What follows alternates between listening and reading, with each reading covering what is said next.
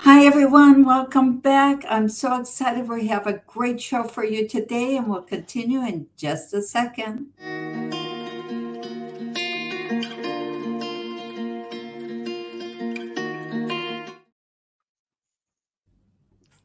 Hi, everyone. I am so excited. I have a really special guest with me today, and her name is Stacy Francis. And she has got so many initials after her names. I can't go through them all. But anyway, Stacy is the president and CEO of Francis Financial, and it is a fee-free boutique wealth management, financial planning, and divorce financial planning firm dedicated to providing ongoing comprehensive advice for successful individuals, couples, and women in transition, such as divorce or widowhood. She is a certified financial planner, certified divorce financial analyst, a certified estate and trust specialist with over 20 years of experience in the financial industry. Stacy is also the founder of a nonprofit, Savvy Ladies, host of the Financial Ever After podcast, and the author of the white paper Unveiling the Unspoken Truth: The Financial Challenges Women Face During and After Divorce, and Financial Help for Widows: The Complete Resource Guide. So let me welcome Stacy. I am so excited you're here with me. Thank you, Shira. It's great to be here too. Yeah, so let's dive right in. The ladies, you're going to get a wealth of information today. So let's just start off. So, question: losing a loved one can be really devastating, and having to handle the financials can be extremely overwhelming in an already emotional time. So, what are the three most important things to do when you lose a loved one? A loved one, it can be a very overwhelming time, and there's actually I call it a financial tsunami of decisions that you have to make. And there are three key things to do. Number one is to take a temperature check of really understanding where you are financially, what the income is now, because for the vast majority of women, their income goes down after their spouse passes away. Number two, getting really clear about what your budget is and what your new spending is going to be. For many people, it will be lower, but not always significantly lower than maybe not as low as they thought previously. And then third, really getting a handle around what your assets and liabilities look like, because that probably has changed too. There may be life insurance money and what for. So those are the three key areas, and we can definitely dive into each one of how do you get a handle on the new income? How do you get a handle really on that cash flow management, what your spending is, your new spending, and then also what that new balance sheet looks like? I have a question, and I don't know if it's so relevant now, but I know when my father passed away in 82, like back then, the men primarily took care of the finances. And a lot of Hmm. women found themselves in a state of not understanding or knowing anything about where all their money was, what was Hmm. going on, how to even put one foot in front of the other financially. Is that still the same nowadays, or has that changed quite a bit? You bring up a good question, and I have to say that for women, we've come a long way, but we also have a long way to go. And for most partnerships, there is a division of labor, and especially we see if you have children. One person takes care of certain tasks, the other one takes care of others. And typically, the way that division of labor, not in all, a lot of partnerships, he ends up taking over the financial piece. She ends up doing a bunch of other very important pieces, but maybe not the financial piece. If she does have an active role in the finances, often it tends to be more so Shira with the everyday bill paying, cash flow management. And so finding herself now on her own, she may not have real clarity into all their different accounts, where they're located, the values of each, as well as the liabilities, what the current mortgage, home equity line of credit, auto loans, credit cards. She may not have as clear a view into that as she does the day-to-day expenses. So we find that a lot of women who come to us, unbelievably bright, smart, but just when it comes to money, feel like they're very much behind the eight ball. And it's not that we as women can't understand this, that you know, we are just as capable as men when it comes to investing and doing this work. It's just usually we haven't had as much experience. We haven't had maybe as much exposure. Great. Thank you. That makes a lot of sense. All right, so let me ask you another question. What is the specific financial documents that need to be collected during this time? So there are a plethora of documents, and I have a fantastic report for everyone that you can look at, and it's called the Financial Widow Resource Guide. And in there, we have listing of all the different documents you need. But what's most important to know is that you don't need to collect everything now. One of the biggest challenges, understandably, is women who have lost a spouse and feeling like everything has to be done right now, and that actually is not the case. So we break it up into essentially time blocks so that you know during the first 4 weeks, during the first 3 months, the first 6 months, the first year, these are the things that you need to collect, and these are the things you need to do. So the first thing is essentially obtaining a death certificate. And we recommend that you should request about 15 different copies of the death certificate. And that's a document that you're going to be giving to life insurance companies to make claims on life insurance, financial institutions that might have brokerage accounts, savings accounts, retirement accounts, as well as other parties. Not every institution is going to require a actual death certificate. Some will require just a copy of it, but making sure that you have 15 actual certified copies is important to make sure that for those that you have that information. The second thing you want to do is you want to make sure that, again, you are choosing a funeral home. Often that funeral home will contact Social Security for you, but sometimes they will not.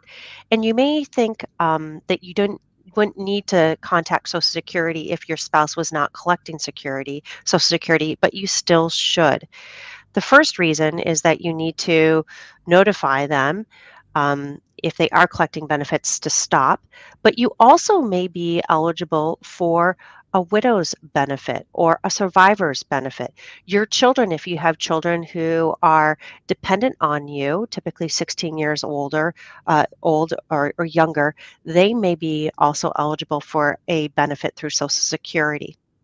And the other piece, not that this isn't a significant amount of money, but they will give you $255 through Social Security to help with offsetting costs, which I know that is really not significant, but there we go. That may pay for the death certificates, right?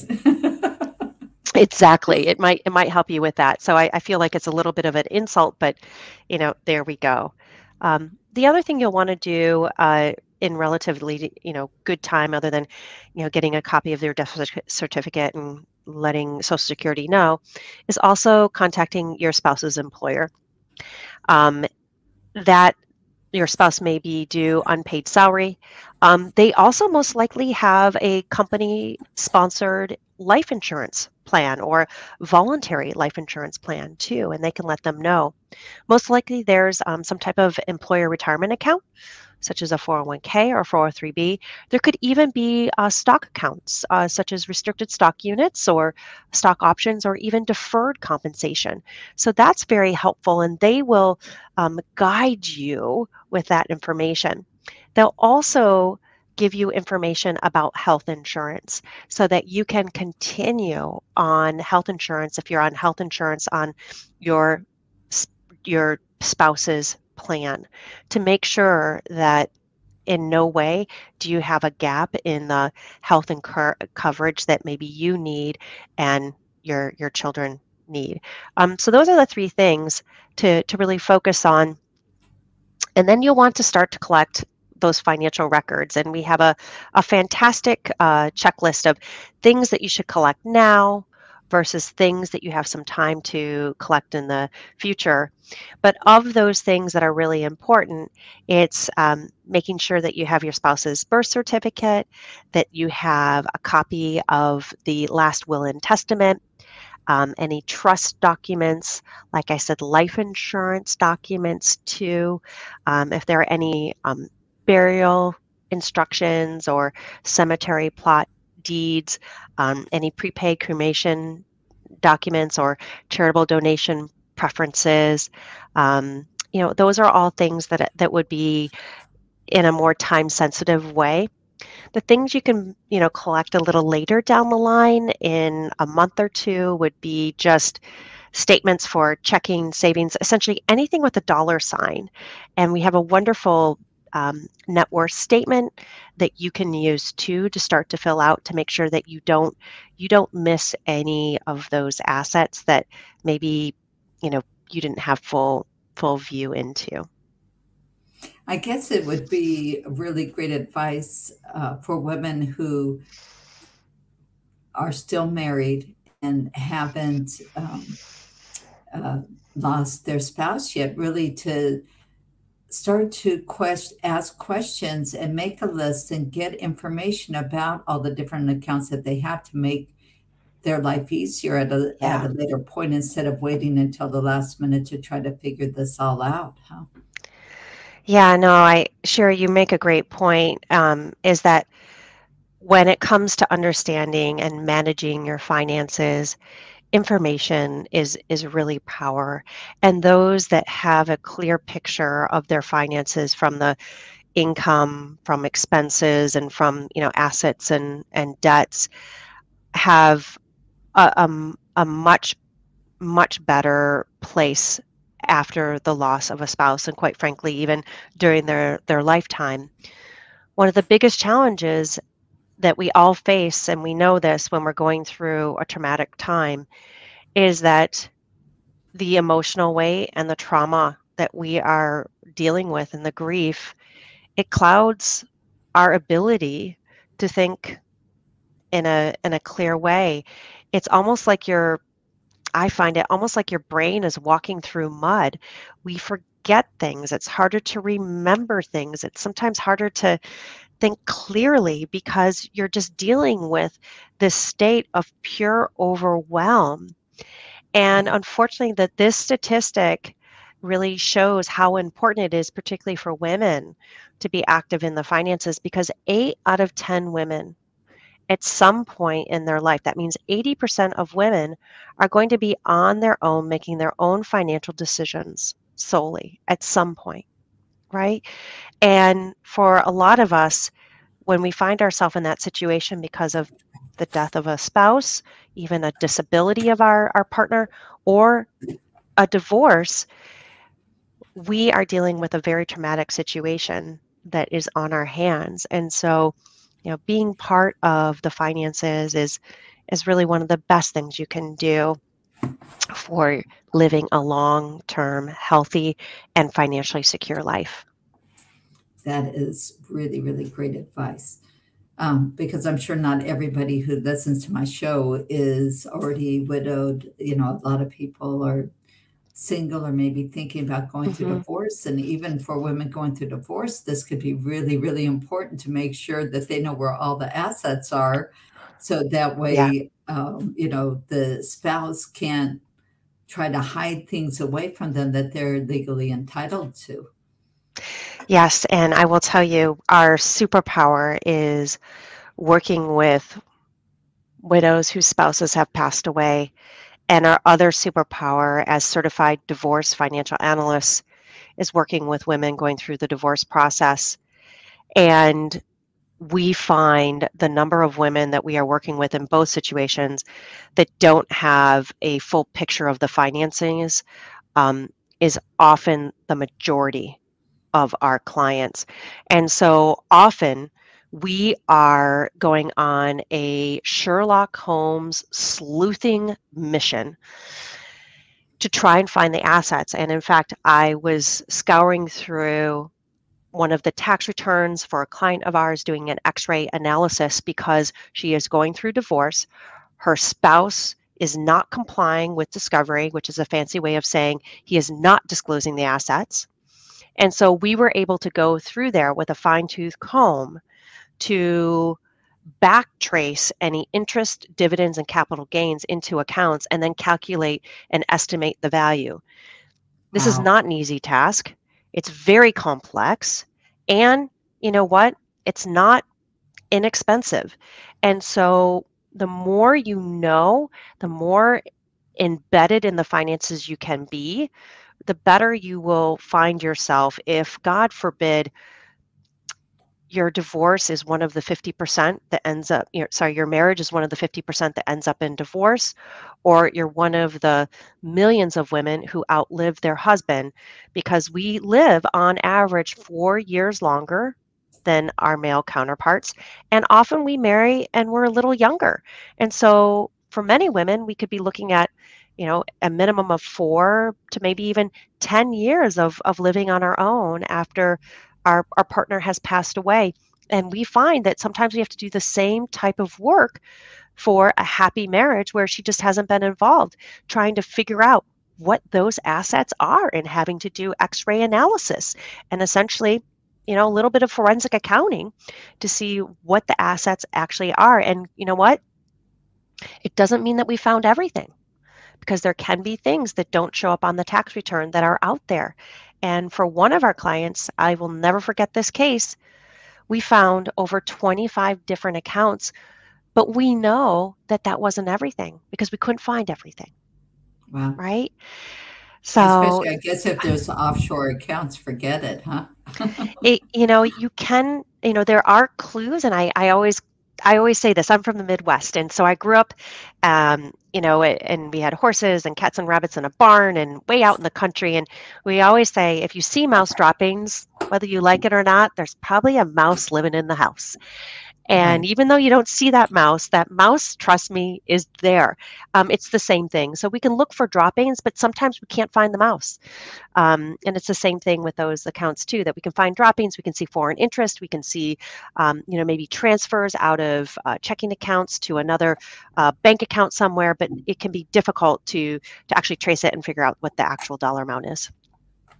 Wow. Yeah, so start getting your hands in there now, ladies, and figuring out where all the money is in case you are part of that 50%.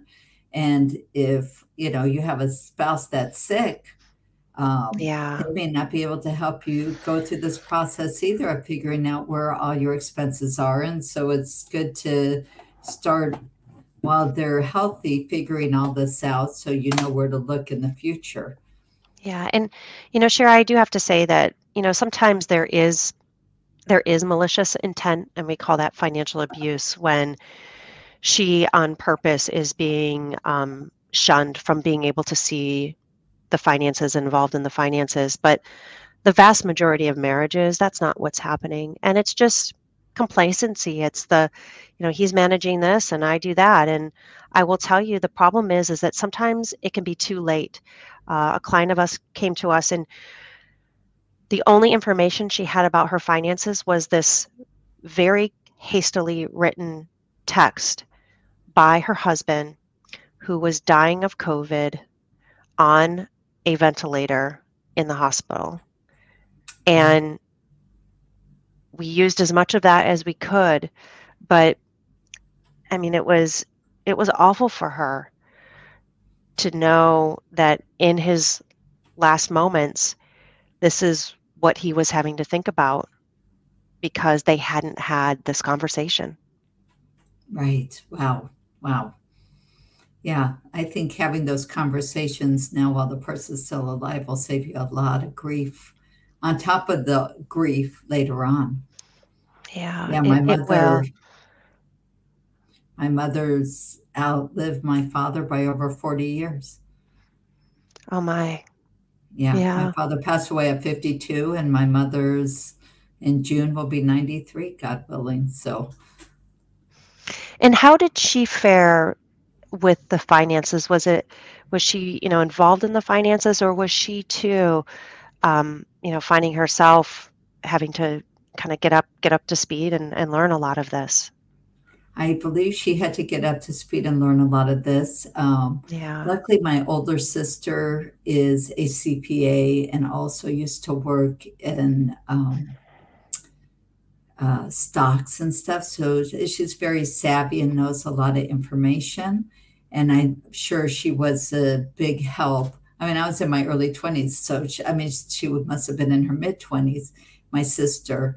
But I'm sure she gave her some advice or people to go through, um, when she was going through it, because I'm sure my father handled the majority of it. But I don't think Yeah.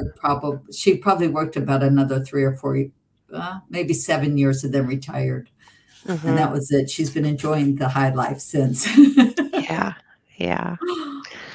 Well, I give her credit of diving in, and I think what a lot of women worry about, um, I don't know, you've heard of, is, the bag lady syndrome.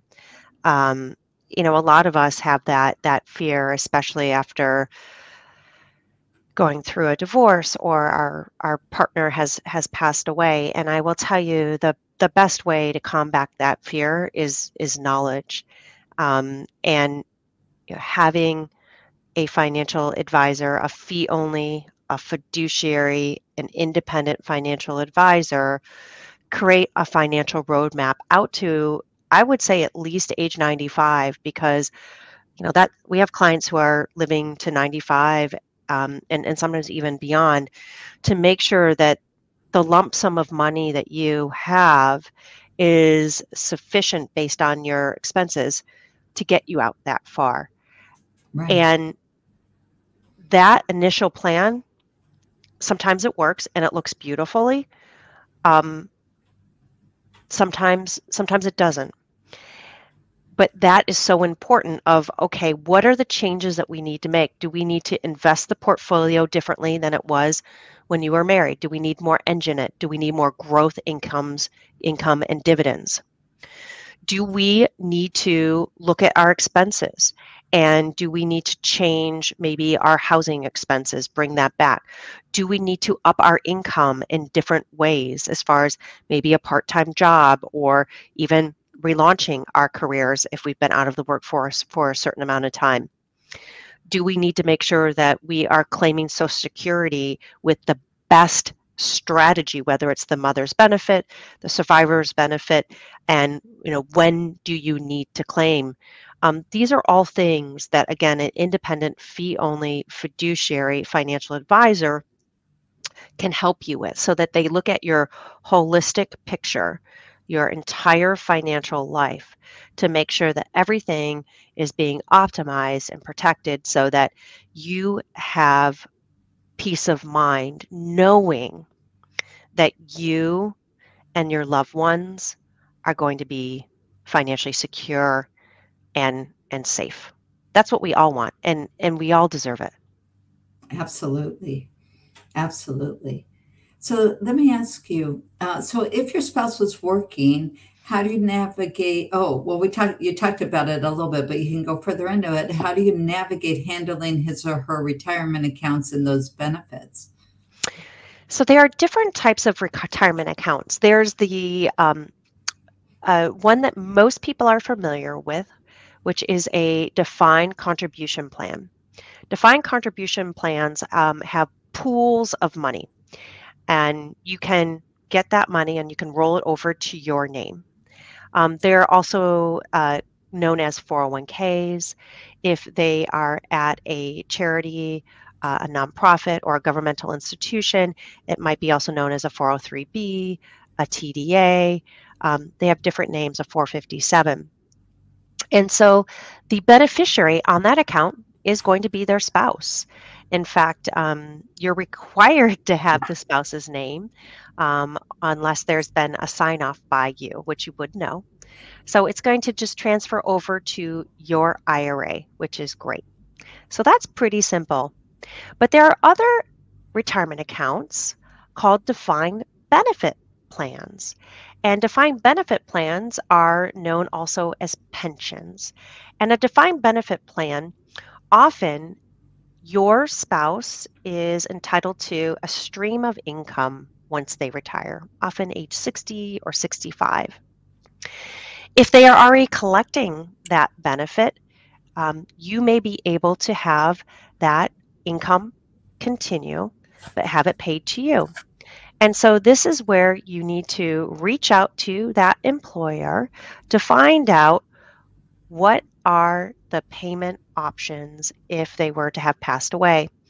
And originally, when they became an employee, they made that decision of if they pass away, does 100% get continued and paid out to you? Is it 75? Is it 50? Or maybe even it's 0%. And so that's really important to understand what are the different payout options that were chosen when they started to receive the pension. If that pension has not been in payout, then the employer often can actually estimate what the lump sum is valued at. And you may even be able to take that lump sum instead of waiting for a payout and again, rolling it over to your name. What is best for you? Well, it really depends. It depends on your age. It depends on your risk tolerance. It depends on what your income goals are. And again, a financial advisor, fee-only fiduciary independent financial advisor can help you with that calculation to better understand, should you continue that spousal benefit, get an income, or should you have that roll over to your name in a lump sum? So there are a lot of, again, payout options, and understanding which one you're entitled to and what is best for you is really important and key. That makes a lot of sense. I know we have just a few minutes left. So just maybe I'll let you finish up on what you think is the most important last point, and then, we'll share everybody, with everyone what it is that you would like to share with our audience and give them. So. Well, I really appreciate that. The last piece that I will say of anything that we've spoken about, Shira, that I'm really happy we're ending on, is the importance of putting a team in place. After the loss of your partner, you need support from friends and family, but you also need support of the right professionals. And so making sure that you have the right estate planning attorney to help you with probating the estate and answering all those legal questions, making sure that you have the mental health support, that you have a grief counselor or a therapist that has a specialty in grief, and also that you have a financial advisor. And I know I said this a few times, that you want a fiduciary, fee-only independent advisor. What that means is fiduciary, they by law have to put your interests ahead of their own. Nice. Fee-only means that they don't receive any commissions from selling you insurance or selling you annuity. They only are essentially working for you and what's in your best interest. And independent means that they have the world's oyster of investment options for recommendations for you to make sure that you have the most robust and solid portfolio ever. It's really important to work with a certified financial planner, a CFP, who is competent, who's trustworthy, who understands your needs, who you know sees you, who you know hears you. And if you have any questions, you can always reach out to me, and I can recommend, if we're a good fit, that's great, but sometimes we're not. And we can recommend advisors that we know and trust across the country to be able to help you, to make sure that you have a team member who has your best interests at all times and is helping you forge that secure financial path. Thank you. That is so awesome. And You can find Stacy or her team at francisfinancial.com.